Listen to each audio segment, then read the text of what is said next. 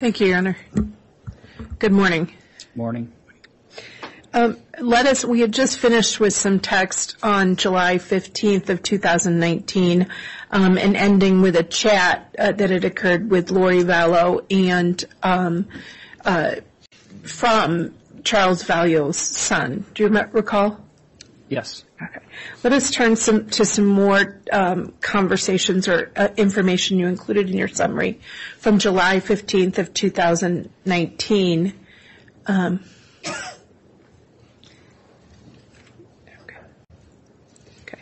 So if you could look at the next slide, I think it's noted as slide 16, and take a look at this.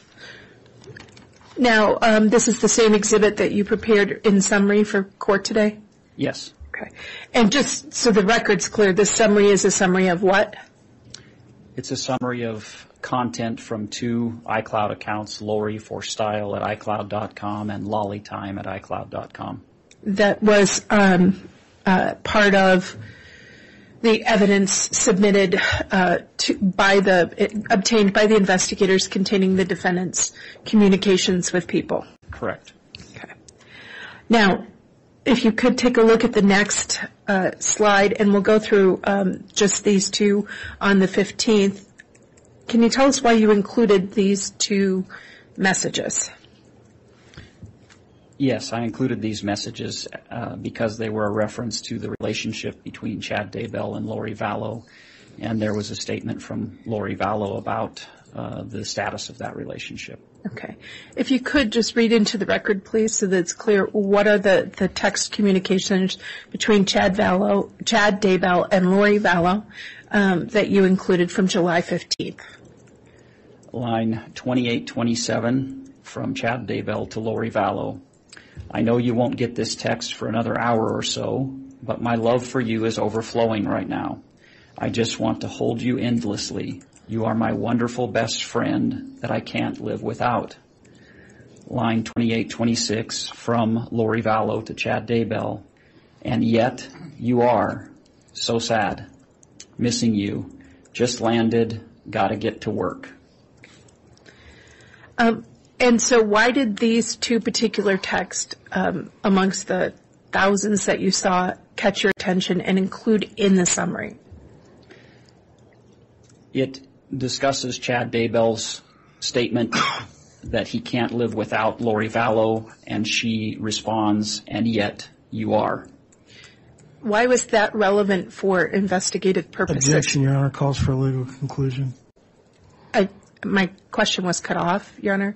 I said, why was that relevant for investigators' purposes? And I'm objecting as it calls for a legal conclusion. It's overruled. Thank you, Your Honor. You may answer. It was clear to investigators that the relationship between Chad Daybell and Lori Vallow was a driving force behind the crimes that have been alleged in this case. Turning to some conversations on July 18th, and I believe these go on for a few bits, but could you take a look at them? Why did you include these particular communications? This slide and two or three slides after this slide contain a text string between Chad Daybell and Lori Vallow regarding the fact that Charles Vallow had changed the beneficiary of his life insurance from Lori Vallow to another individual. I included this because it was pertinent in terms of potential financial motives in this case. If you could, starting with the lines on page 17, could you take a look at those and read those into the record? Yes. Line 2706 from Lori Vallow to Chad Daybell.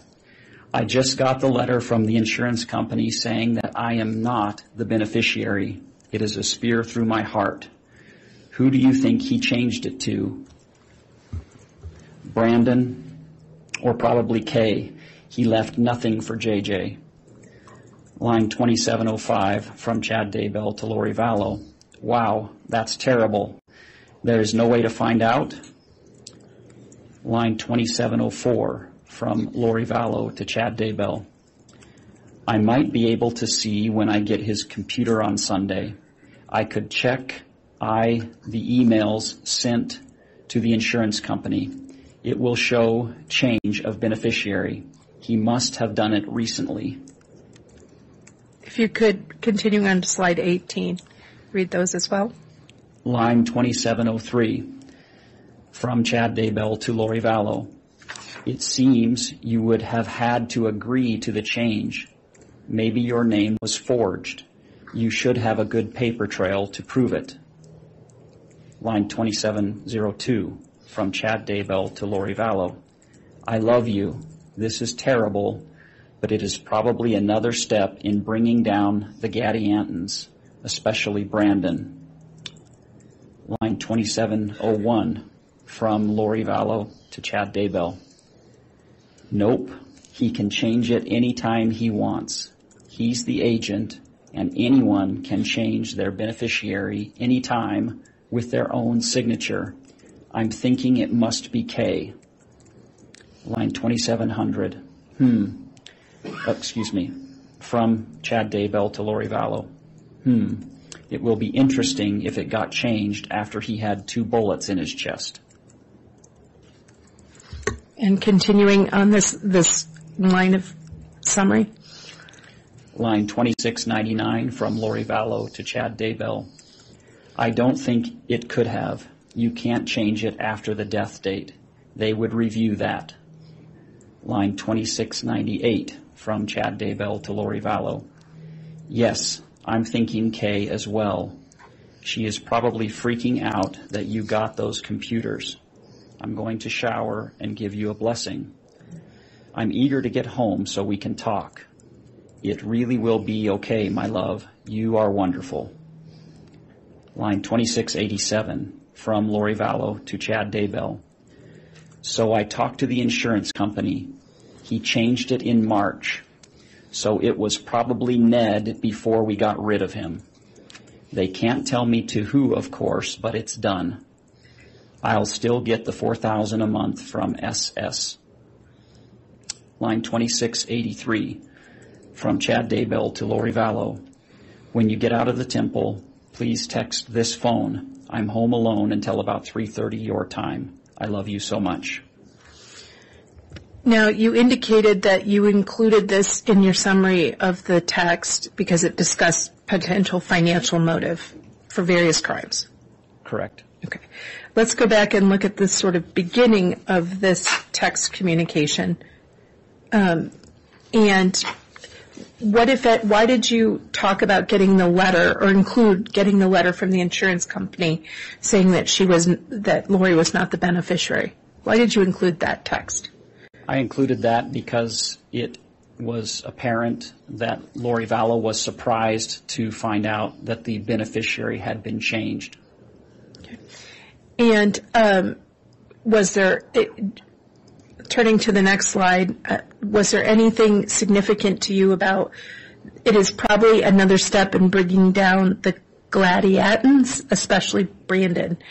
In your review of all the iCloud records in context of the entire investigation that you were part of, did you understand what that meant? Yes. What did that mean? Gadiantons is another reference to the Book of Mormon. The Gadiantons were a secret society, a group of robbers, evil people. So when the phrase Gadianton is used, it's simply identifying someone as being evil in this case, or also in this case, Brandon Boudreaux. Okay. And why would the inclusion of Brandon Boudreaux in a conversation about Charles Vallow's life insurance money have any significance to you in the investigation? I'm going to object because it misstates the evidence that's actually been presented. There's no reference to Brandon Boudreaux. I'll sustain the objection. Okay.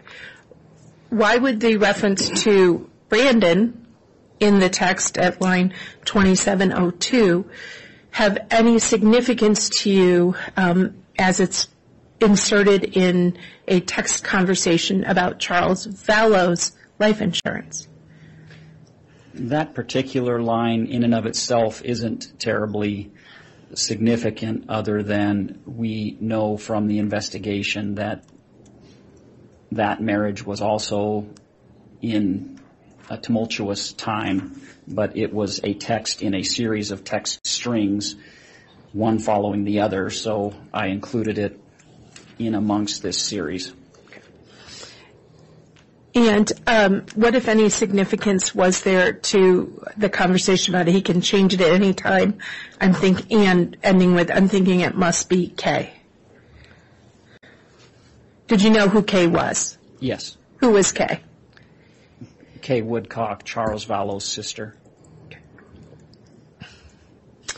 And turning to the line 2687, what, if any, significance in the investigation was there to a conversation about $4,000 a month from SS?